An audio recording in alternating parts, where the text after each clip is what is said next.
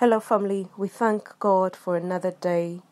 We give Him honor and adoration for all He's done for us and all He continues to do. Today, I'm going to read John chapter 6 from verse 48 to 58. I am the bread of life, the living bread which gives and sustains life. Your fathers ate the manna in the wilderness and they died. This is the bread that comes down out of heaven, so that one may eat of it and not die. I am the living bread that came down out of heaven. If anyone eats of this bread, believes in me, accepts me as Saviour, he will live forever. And the bread that I will give for the life of the world is my flesh, body. Then the Jews began to argue with one another, saying, How can this man give us his flesh to eat?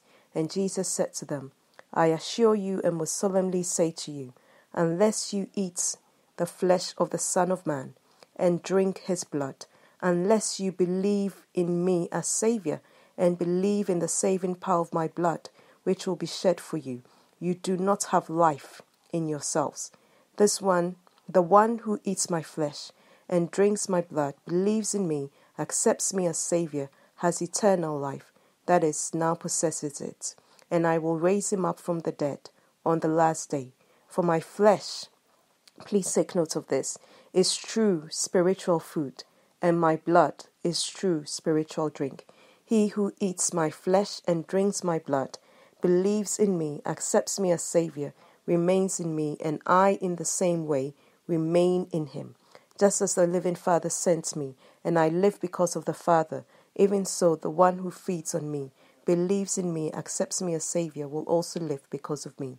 This is the bread which came down out of heaven. It is not like the manna that our fathers ate, and they eventually died. The one who eats this bread, believes in me, accepts me as Saviour, will live forever. Today, I want to share with you about the power of the Holy Communion. Yesterday, we looked at how Jesus, on the night that he was betrayed, broke bread and basically said to his disciples that they were to eat of the bread of his body and drink of the cup, which represents his new covenant, in remembrance of him. In the scripture that I've read now, it goes on to explain even further why Jesus instituted what we now have come to know as the Holy Communion.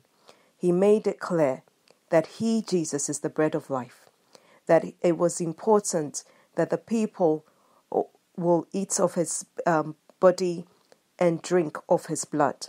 And he basically made them understand that the reason why it was important for them to do so is because it is spiritual food. And so today, even as I come to bring this message, I really want to appeal to you that I'm going to share some of the benefits that we get as a people of faith when we have communion. Often we do communion based on the word that I'd even shared yesterday, where Jesus said we were to do so in remembrance of him, that when we do so, we signify his death, which is true. But the picture that God gave me is this, that imagine that you have a baby who's been born, maybe it's only a few months. When the baby is fed every day, the parents or the mother expects that that child will receive nourishment from the food that they're receiving. They expect that because the child receives nourishment, the minerals, the vitamins, the proteins, and you name it, that child will grow. There will be a physical a growth in that child. And so if that child is maybe 6 months and they've been fed continuously for a year, and that child's body is not growing, they've not gotten to the point where they can crawl and so on and so forth, then there will be an indication that something is not right. Because when we eat food, we have an expectation that not only will it satisfy our hunger, when we drink, we have an expectation that not only will it satisfy our thirst, but that it will do some other things in our body. For example, when we drink, we expect that it means that we're not going to be dehydrated. We expect that the water will flush out certain toxins and things out of our body. In the same way, when we come to have communion, God really gave me a conviction that most times there's so many benefits we can get from the communion. But when we have it, we do not have it with expectation that those other benefits in the food, the spiritual food that Jesus has told us is the Holy Communion. Because we do not have an expectation, we just go through the motions and we do not see anything happen. For some of us, maybe we've even experienced healing as a result of the communion. Or we may have heard that the most that people talk about as far as the benefit of the communion is in relation to healing. But today I want to share with you that there's more that we can get from the communion other than healing. Because fundamentally, the communion is spiritual food. And so what are some of the benefits that we can get from the communion? I'm going to make references to a few scriptures. I will not read them, but I would want you to make time to read it yourself.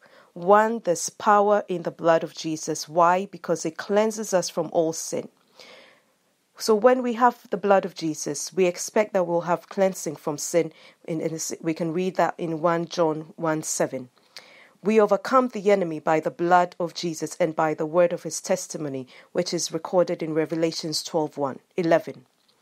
When the blood of Jesus gives us redemption, we receive redemption and forgiveness of our sins, Ephesians 1:7.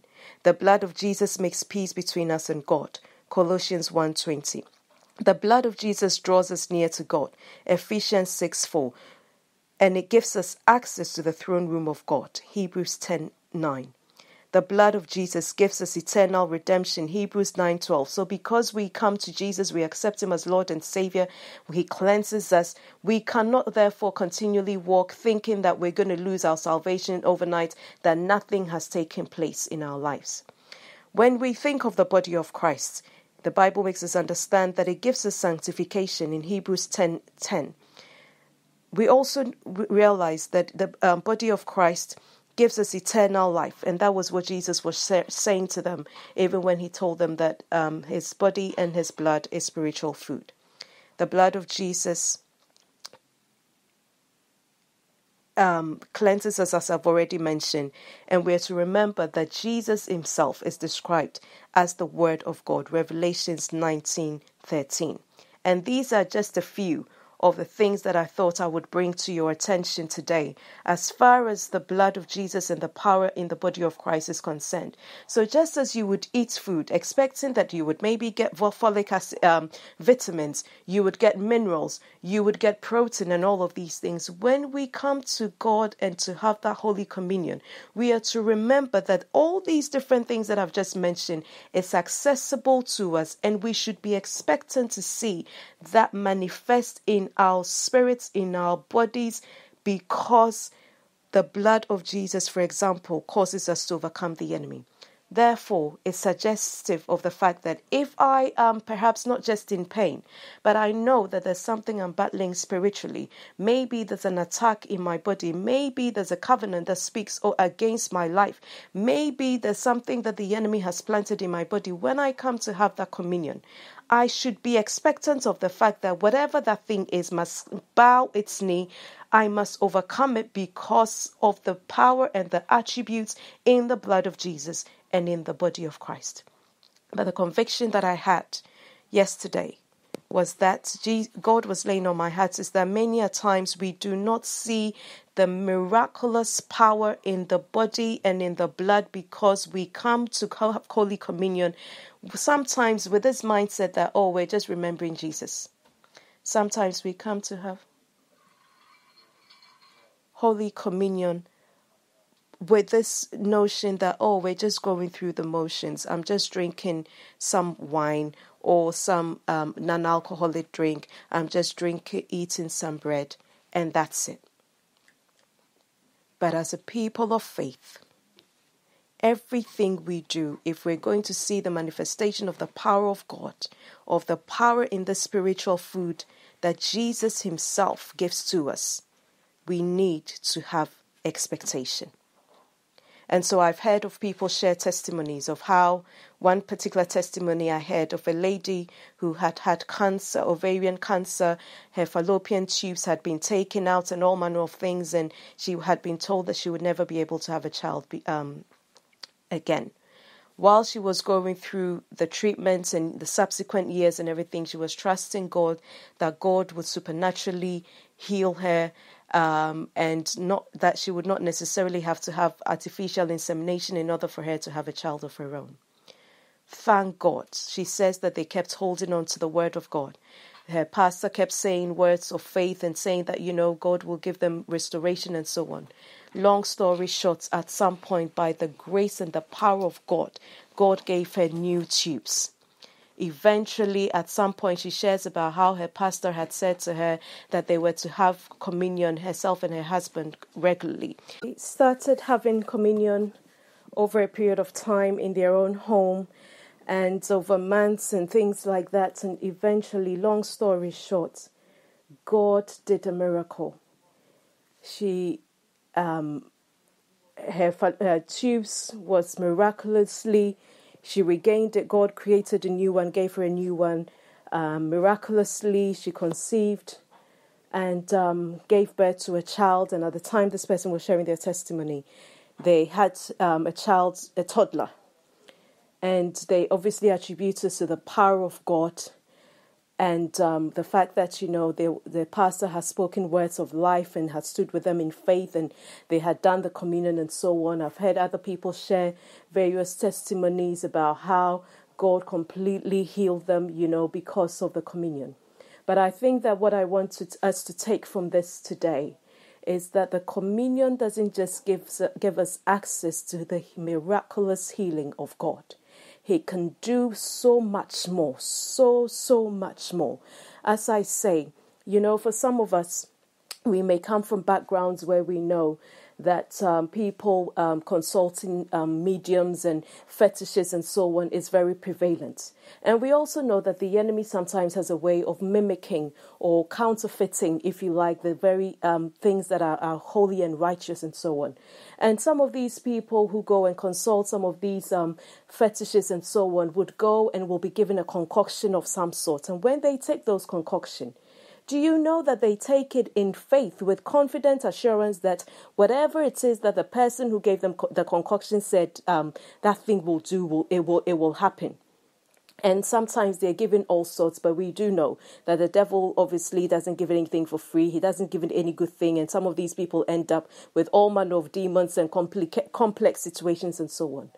But the point is this, that if a person can go and be given a concoction and have so much faith in that concoction, why should we not have even greater faith in what? The blood of Jesus, the body of Christ, which he gave to you and I.